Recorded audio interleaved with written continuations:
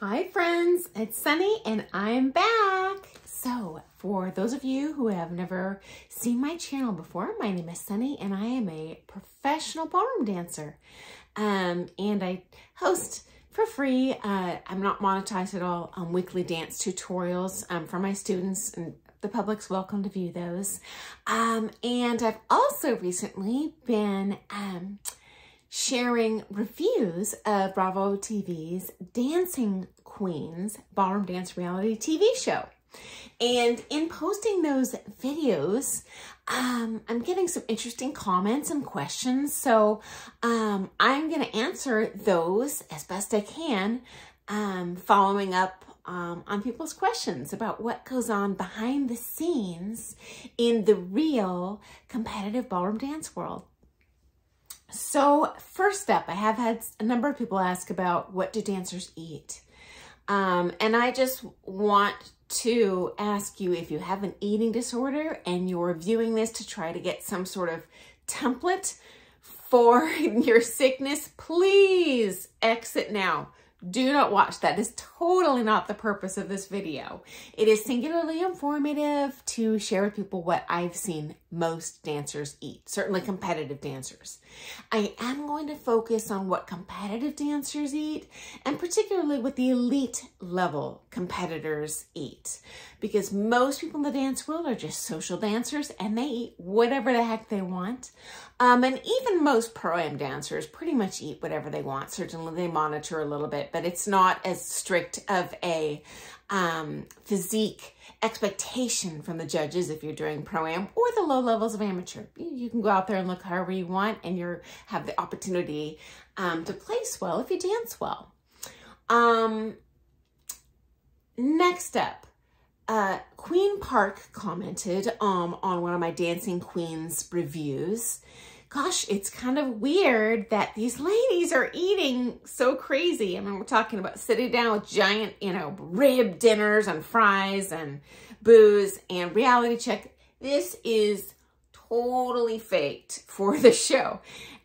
There's no way ladies at that level are just eating like pigs however they want. Not happening. They are definitely monitoring their diet. I fully believe this was staged for the show to make for compelling viewing. Although absolutely we do go out to meals together as friends when we're competitors at competitions. We also might treat ourselves to a treat, say, I don't know, some sort of hot fudge sundae or something after a comp is over, after a final round, because we probably been very carefully watching what we eat leading up to that comp, so we kind of want to treat ourselves. Okay, so first up, there is a substantial misperception, not only in the public, but in the medical field, that we are slim just because we are dancers. And I can tell you from personal experience, when I was competing, I was medically within healthy BMI on the lower side, but ever since I retired, I've been medically underweight, and not once has a doctor asked me about this or expressed concern for my health. There's just this assumption in society that we are skinny because we dance, and this is not true. The exercise alone is not how that's done. We all monitor our food and beverage intake in some way, okay? So again, this does not come into play if you're doing pro-am, but what does come into play is you do dance quite a bit when you get more serious, whether a serious pro-am dancer, serious amateur dancer at the higher levels, any professional. There is a factor of staying slim just because you are dancing a ton. And it's not the exercise itself, in my opinion. It's that you're dancing. There's no way you can sit and chow down on Twinkies when you're having a dance practice or a dance lesson, right? So just time-wise, that actually makes it quite a bit easier. And sometimes you finish practicing or a lesson, and you're so pooped, you're too tired, you just go to bed. So in that respect, I would say just the exercise alone does play a function. But realistically, diet does play a significant part. And again, physique matters at the higher levels. Coaches will even sometimes advise their students to lose weight, again, at the higher levels. If you start out dancing, social dance prom, your coach is not going to ride your tail. I myself had a partner who really struggled with his weight, and he was quite a bit overweight when I met him. And he lost quite a bit of weight when he started competing. But my theory, I'm more of a set point theorist, and I feel like if you're born a certain way and you have a genetic predisposition to have a certain body type, there's only so much you can do. You know, short term, you can attack it, but long term, I think your body's just kind of want to go back to where it's meant to be. So if you're going into dancing and you're very heavy set, don't go in with an expectation that you're going to lose 200 pounds just by dancing and you're going to be a supermodel the rest of your life. I think this is not realistic. Will you lose weight? Probably. And will you need to really focus on your diet if you get to the higher levels? Yes, this is realistic. You know, again, my overweight partner, when we very first started competing in bronze, newcomer, you know, we saw visiting coach Richard Booth, who's respected in our industry. R.I.P. Richard. He was a good guy. Anyway, he said to my partner, you need to lose about 20 pounds. And he's like, you don't only need to look fit. You need to look hungry. And that's going to show your lines best on the floor, and that's going to athletically help you get things like better flight and speed. And unfortunately, that probably is true. He's speaking the truth. I personally don't advise my students on their weight. I don't feel it's you know, my business. I think if they're those that are already at the higher level of competition, they aren't dumb. They already know that. They don't need me riding their tail. Dancers do, again, at the higher level, often have diet hacks, okay? So things we do that maybe the public wouldn't do to help us stay slim, okay? And firstly, there is no set diet for dancers. We all do different things. We're not built in a Ford factory. Our bodies are all different. What works for me may not work for another person, as you know. But the reality is almost all of us, I'm venturing to say 100% of us, though I can't speak for everyone. Honestly, I'm just me, but we do exercise some sort of self-restraint and restriction. Okay. So as an amateur, dancer, what I saw in the amateur community, albeit championship level, but it was primarily calorie restriction. Not so much their food choices, but the volume. So again, you might treat yourself when you go out after a comp, but you're not going to have bad, unhealthy, fatty, high sugar food every single meal. We do, again, go out together, but I can tell you as an amateur, I went out with some friends who were also championship level dancers. And one of them, a dear friend, and he was very well-intended. When he said this, he saw me. I picked up a bacon, egg, and cheese muffin from McDonald's. He's like, Sonny, you cannot eat like that. And so he meant well, and it's true. You really can't eat like that. But you know what? I was treating myself. It was one time. I certainly wasn't at McDonald's every day, I promise you. Oh, I should also add, when I was competing, I was at lower, you know, end of healthy BMI. So I'm underweight now, but that has not been the case. You do not have to be medically underweight by any means when you're competing. As a matter of fact, you really wouldn't want to be, because you need that muscle mass just for strength and endurance. Anyway, I did see a lot of amateurs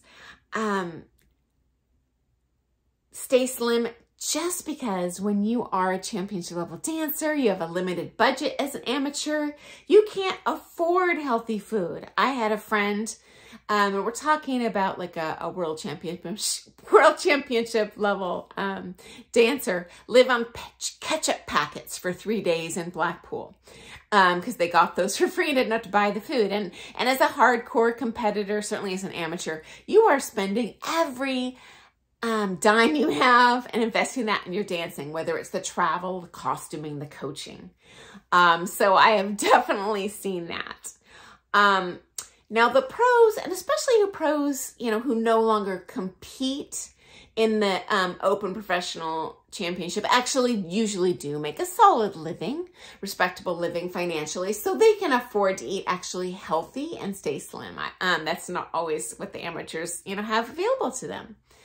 The coaches usually tell you to lose weight. I don't usually hear them give specific diet advice, though I have heard some give very specific diet advice, and inevitably it is the diet plan that works for them. And they're, in my opinion, the ones I've heard are not healthy. For example, just eat small pasta meals, or you can only eat corn and potatoes until you lose that weight. Like, this to me seems a little cray-cray, but if I hadn't heard it with my own ears from very elite level coaches, I wouldn't share it with you. So this kind of thing does happen. And as I said, there's a wide variation. So now I'm going to share with you kind of what the Open Professional Championship levels eat usually, and different types of diet plans that have worked for different people that are super common that I've seen. Number one, alternate fasting. So they will either skip breakfast, or they will skip breakfast and lunch.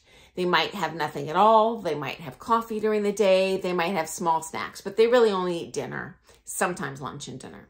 Number two, keto is definitely on trend right now. So many do keto. And that's like some carbohydrates, lean proteins. And I personally think that's really pretty healthy. Again, I'm not a doctor. I'm not a dietitian. I'm not advising you. I'm just saying what's worked for people. Next, I often see totally sugar-free, which is what I do. I never, ever eat sugar. I haven't had sugar in at least 5 years, maybe an exception for my birthday. I often see gluten-free. I often see organic. I often see artificial sweetener-free diets. So I'm not advising, I'm just sharing what I've seen that's super common, okay? I very, very rarely, both as an amateur or a pro, saw diet pills. And I did share with you in a previous video that you at the championship level, you can be drug tested, and diet pills is one of those things that can actually DQ you, not only from that comp, but then you're kind of banned from competing for a certain period of time. So I'm sure it happens. I just personally never saw it, so I can't speak for everyone. I do see supplements like protein shakes. I like to do whey protein powder and have like a shake at night with that. And I just personally, again, I'm not recommending, it's just a snack I like, is that whey protein powder and ice. Like, I whip it into a milkshake, and then I add like a sugar-free syrup to it to make it taste good. That's me. You certainly don't have to do that. I just like that as a fun treat. Sometimes I'll see like protein bars or little small like bar snacks that are healthy in some way. The only diet I have rarely seen, and that I have seen, but I've never, ever, ever seen it long term be effective, is Atkins, where you pretty much just eat meat or protein or whatever. Again, I'm not speaking for everyone. Everyone has a different life experience. I'm just telling you, I know a heck of a lot of dancers, and I've seen that very, very, very rarely. And it's good for immediate short-term weight loss, maybe for one comp, but I've never seen someone maintain weight long-term living like that. And often they crash and they end up coming back even more fat than they were before they started the Atkins. So I wouldn't necessarily recommend that, but again, I'm not a doctor, so ask your doctor.